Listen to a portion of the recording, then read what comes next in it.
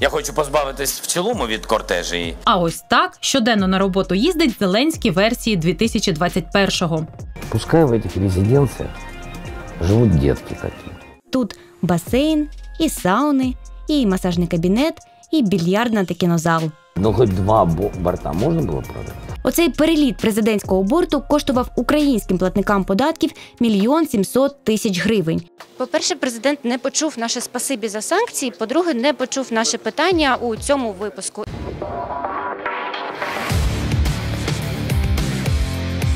Вітання! Це програма «Наші гроші». Мене звуть Денис Бігус. І до початку власного ефіру дозвольте історію з особистого досвіду. Багато років тому я літав у США подивитись на досвід американських редакцій. Це була програма, організована, здається, посольством США. Я вже точно не пам'ятаю. І ось, після прильоту я проходжу паспортний контроль, і прикордонник у Вашингтоні, такий вже в літах дядько, ставить типові питання. Звідки, хто, навіщо, де буде жити. І одне з тих питань – хто оплачує ваш візит? І я кажу, мій візит оплачує уряд Сполучених Штатів. Після цього дядько піднімає на мене очі і каже, в уряду немає жодного центу. Твій приліт оплачений грошима американських платників податків. Ласкаво просимо до Сполучених Штатів.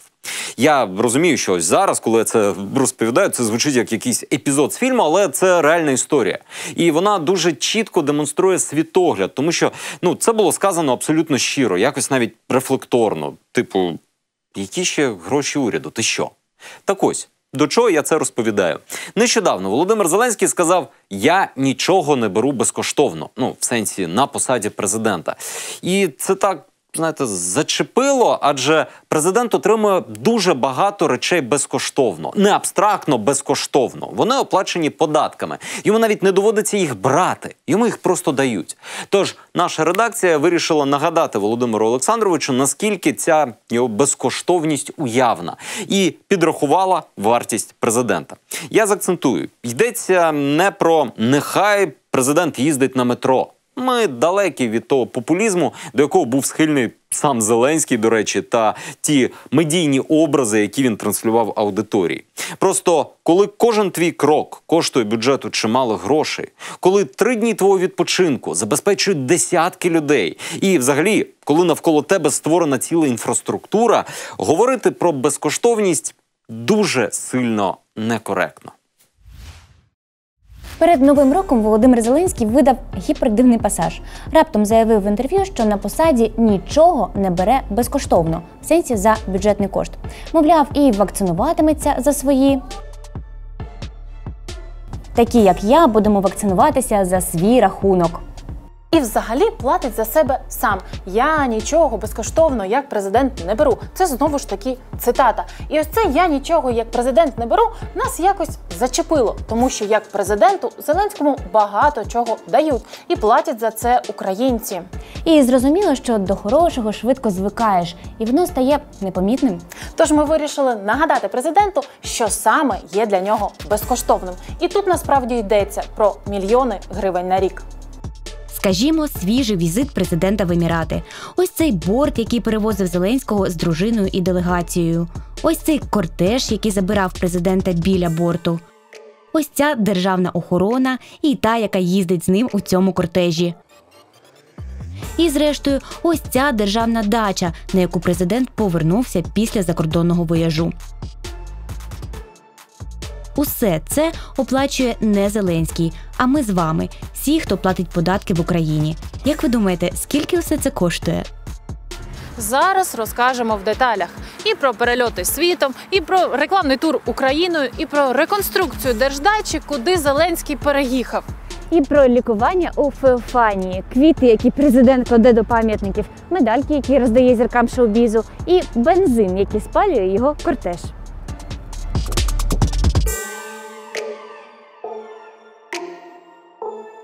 Одразу домовимося. Те, що ми фінансуємо діяльність президента, це абсолютно нормально. Не будемо вдаватися в популізм і вимагати від нього.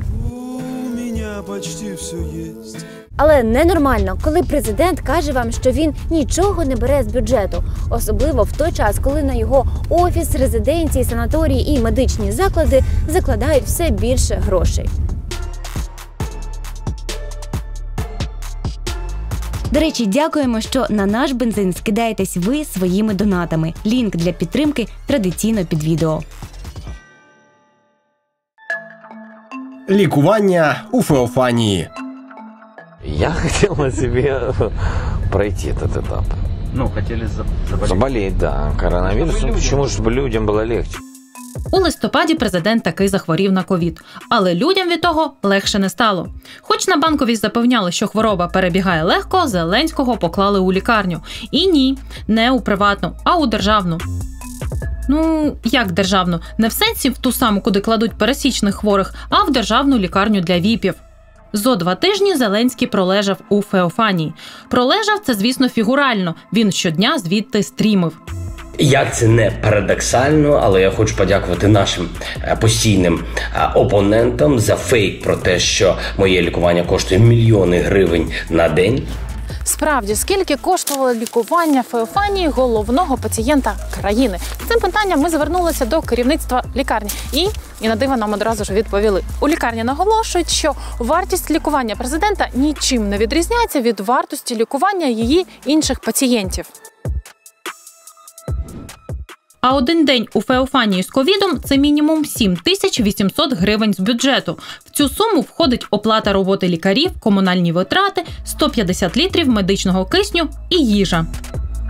Зеленський провів у лікарні 2 тижні. Ви заплатили за це приблизно 110 тисяч гривень. І це мінімальні підрахунки для пацієнтів з легким перебігом ковіду. Міцного здоров'я вам, Володимире Олександровичу. Не хворійте. Переїзд на держдачі.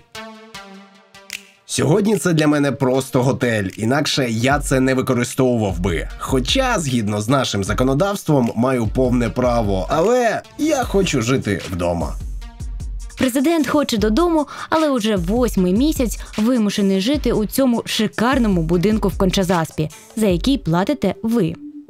Велетенська ділянка і не менший за розмахом 3-поверховий будинок. Окрім кімнат із високими вікнами, тут басейн, і сауни, і масажний кабінет, і більярдна та кінозал. На ландшафтній ділянці дитячий майданчик, ще кілька будиночків, альтанки і власний вихід до води. Зеленський переїхав на ці державні дачі із власного будинку на 2-й рік президентства. До переїзду Зеленського тут готувалися. Замовили ремонт сходів від президентського будинку на схилі. Ось цих, за деревами, які ведуть на берег. Відремонтували споруди і конструкції на території держдачі. Врешті-решт, у 20-му за ремонти на цьому об'єкті заплатили 1 мільйон гривень. Ваших гривень.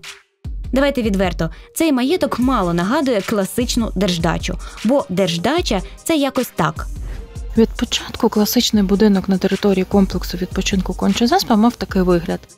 А ось таким будинок стає, коли в ньому живе президент. І 1 мільйон на ремонт перед переїздом – це ще не всі витрати. На утримання цього будинку йдуть мільйони. У 2020-му – 3 мільйони з хвостиком. Ми з'ясовували, чи входить ремонт в озвучену нам вартість утримання президентського будинку. У резиденції кажуть, входить. У нас є сумніви, але добре, візьмемо в чек Зеленського по мінімуму. У будь-якому разі утримувати держдачу – це як щороку купувати по 2 квартири в Києві.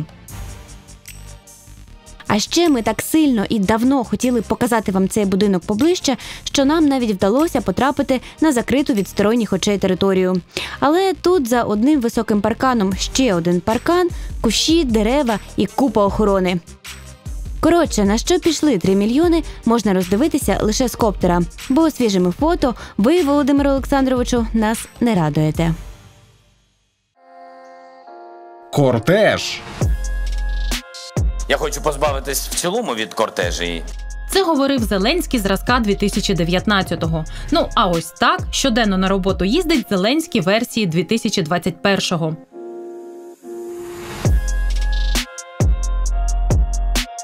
Традиційно – Мерседес і навіть не 2, а 3 автівки супроводу. Так вони заїжджають до Офісу президента. Виїжджають з Офісу президента. Приїздять на телеефіри. відвідують з'їзд президентської партії «Слуга народу», виїжджають з держдач. Бачите, тут навіть з поліцією. Перед цими авто відкриваються усі двері, точніше розступаються усі машини.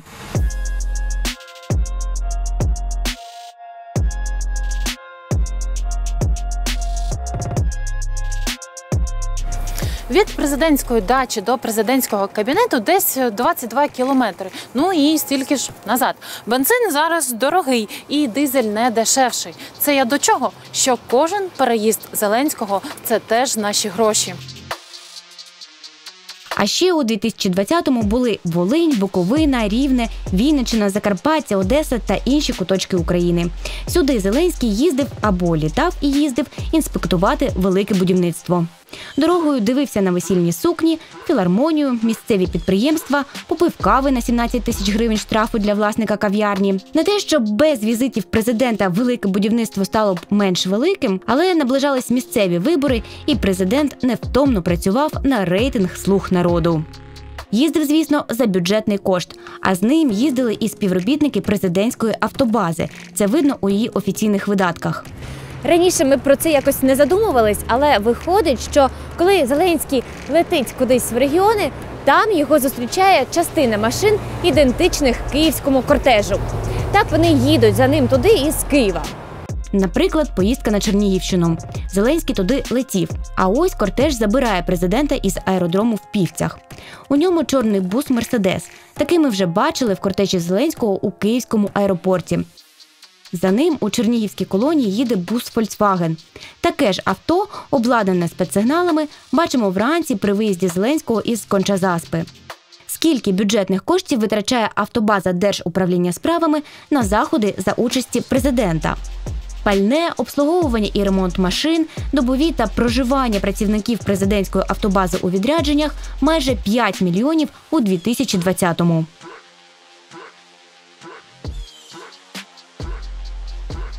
А про один такий вояж у регіони розкажемо детальніше. Резиденція Синьогора. Кінець грудня. 15 співробітників державної автобази їдуть в Івано-Франківську область, бо там заходи за участі президента. Добові і їхнє проживання оплачують заздалегідь.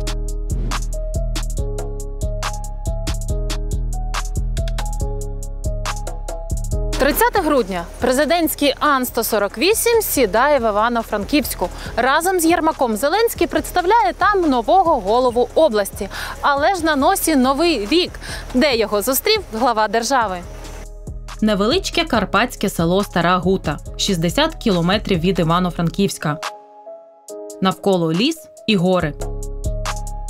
На околиці державна резиденція Синьогора. Під'їхати до неї можна через пропускні пункти і шлагбаум. Потім дорога лісом. І вуаля – тиша, спокій, гори. Синьогора для президентів – як державна дача у Конча-Заспі, тільки державна дача у Карпатах. Так, Зеленський зустрів Новий рік у Синьогорі.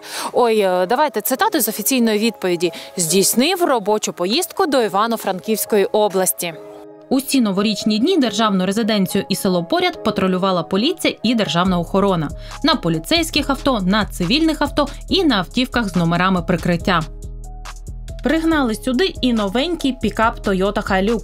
Такий самий ми зустріли в Борисполі, коли Зеленський з делегацією поверталися з Еміратів. Автівки купили минулого літа.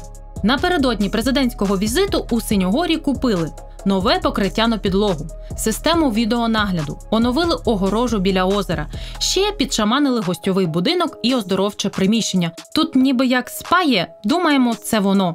Купили сенсорні диспенсери для антисептику та бензопилу. Не питайте. І тонну, так, 1000 кілограмів овочів, фруктів та горіхів. Сотні круасанів плюс іншої випічки для сніданків та, і це найбільша загадка, 1500 буханок хліба. І з дедлайном акурат під приїзд президента замовили медогляд для працівників резиденції. Тут вийшло всього 1300, але в резиденції нас повідомили, що кошторис новорічного візиту президента 100 тисяч. Ми не певні, що туди все врахували, але припустимо і запишемо на рахунок Зеленського лише цю 100 тисяч. Разом за Синьогору і переліт в Синьогору набігає за 200 тисяч. А добові отих 15 працівників президентської автобази ми тут не рахуємо, бо вписали їх в попередній чек. Перельоти. А ще Володимир Зеленський багато літає. Це добре. Усі президенти літають світом. Домовляються з колегами, підписують меморандуми, презентують свої країни. Це частина президентської роботи і цілком нормально, що офіційні візити оплачуються бюджетним коштом. Але коли дивишся на рахунки за президентські подорожі під фрази «нічого не беру безкоштовно», можна викликати доктора Лайтмана.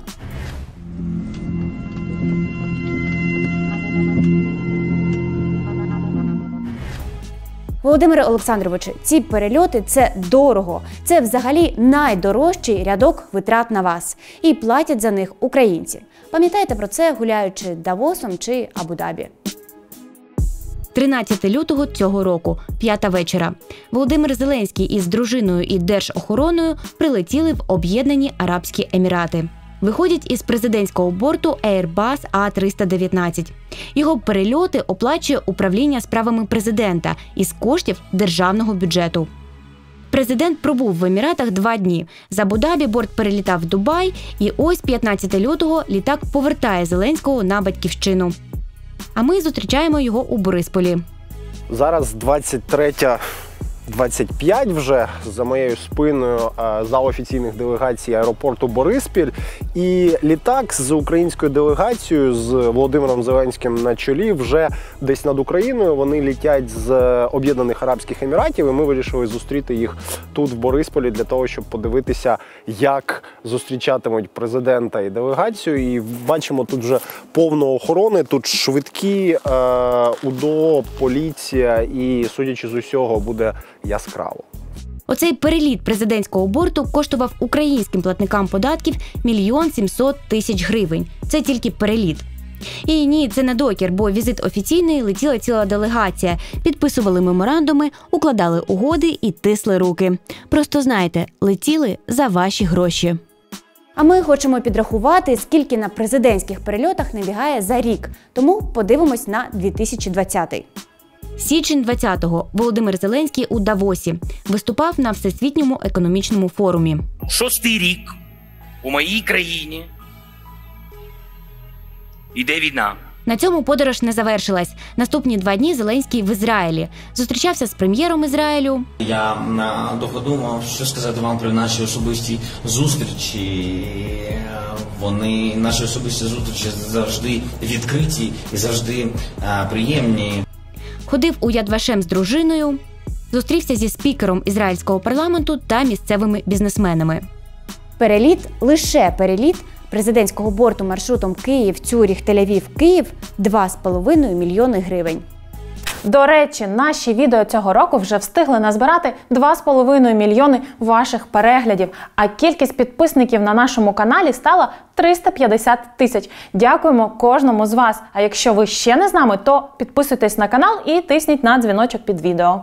Лютий 20-го. Зеленський в Римі. Президент України Олександрович Зеленський. Наступного дня у Ватикані. Вартість цього перельоту – близько 1 мільйона гривень. Потім був Мюнхен, Брюссель і Лондон, і Стамбул. Усе не перерахую, але так по 1-1,5 мільйона за раз перельоти делегацій із президентом висмоктали із бюджету 22 мільйони гривень у 2020 році. І, чесно кажучи, 2020-й був ще дуже економний в питаннях президентських перельотів, мабуть, через ковід. Був би це стандартний рік, було б за 40 мільйонів, як у 2019-му. Взагалі-то в президента планували у 2020-му налітати не 22 мільйони, а 56. Вручально-покладальне. А тепер дрібненьке. Ну, як дрібненьке, це на перший погляд дрібненьке, але на ньому за рік також набігають мільйони. Усе, що робить президент в рамках офіційних заходів від покладання квітів і до синхронного перекладу, оплачує не президент, а платники податків. Ось Зеленський з оточенням несуть кошики з колосками, калиною і лампадкою на День пам'яті жертв голодоморів. Красиві кошики і дорогі. В середньому за такий кошик заплатили по 2,5 тисячі гривень. А загалом за рік лише квіти для президентських заходів потягнули понад 500 000 гривень з бюджету. Або дзвінки. Дзвінок Зеленського президенту Франції коштував платникам податків майже 14 тисяч гривень. Ні, не за роумінг, за синхронний переклад з французької. Телефонна розмова президента з очільником ЄБРР – майже 13 тисяч гривень, за переклад з англійської. За рік наперекладали розмов на кілька сотень тисяч гривень.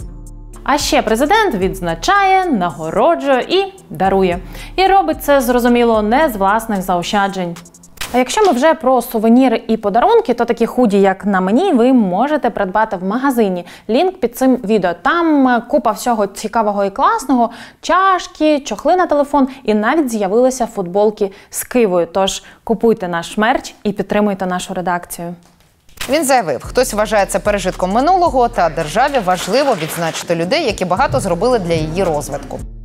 Ця новина могла б звучати так. Володимир Зеленський вручає Потапу 2000 бюджетних гривень. Тобто нагрудний знак «Заслужений артист» за 1928 гривень за штуку.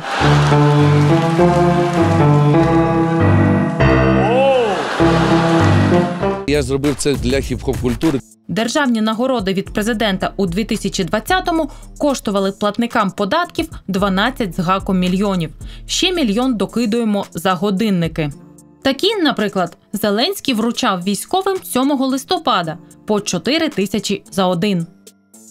А щоб заходи з президентом проходили атмосферно, як от День Збройних сил, для них замовляють банери, монтаж конструкцій та оренду відеоапаратури. Держохорона. Хто об'єднує усе, що ми показали? Кого ми бачили на фото Зеленського в Україні і за кордоном, але ще жодного разу не згадали? Ось він, начальник Служби безпеки президента, колишній охоронець олігарха Коломойського, до речі, Максим Донець. Тепер зарплату йому платите ви, а не Коломойський. І платите навіть більше, ніж самому президенту. Це я не з жадібності, просто дивуюся. Максим Донець охороняє президента не один. Скільки саме співробітників елітного підрозділу державної охорони обслуговують главу держави і родину – секретна інформація. Тому загальної цифри на їхні зарплати не буде. Просто скажемо – багато. Знов йдеться про мільйони. Вони сидять по кущах уздовж його маршруту, їздять з ним в кортежі, літають за кордон, ходять на телеефіри. І будуть з президентом навіть тоді, коли він уже президентом не буде. Бо президента УДО охороняє довічно, окрім випадків, як із Януковичем. Ми хотіли запитати в президента, чому він передумав і таки переїхав на держдачу. Навіщо сам говорив, що хоче позбавитись кортежів і буде стояти в заторах? Я буду точно стояти в пробках. Але комунікація зі ЗМІ Володимира Зеленського теж бронзовішає. Стрічка відділяє нас від президента. Він щойно провів невеличку прес-конференцію для групи обраних телеканалів. На жаль, поки що поставити питання йому неможливо через те, що ось купа охорони, яка не дає змогу до нього навіть підійти. Пане президенте, підійдіть до нас, тут є ще ЗМІ.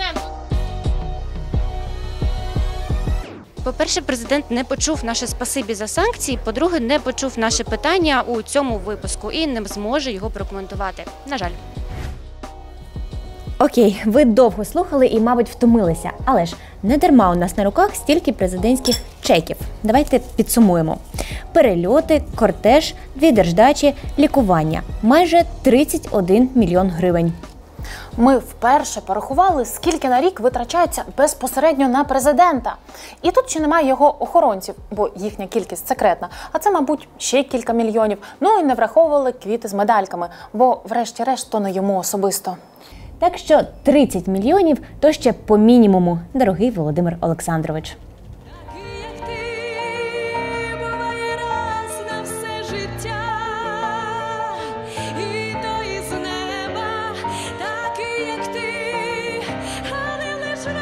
все життя, не вистачає каяття. На сьогодні все, але нагадаю, от ви нас побачили в телеефірі, потім знов побачили в телеефірі, і в цей проміжок часу в нас на Ютубі вийшло ще з 50 матеріалів. Тому неодмінно знайдіть нас на Ютубі і підпишіться, щоб бачити більше. Зустрінемось.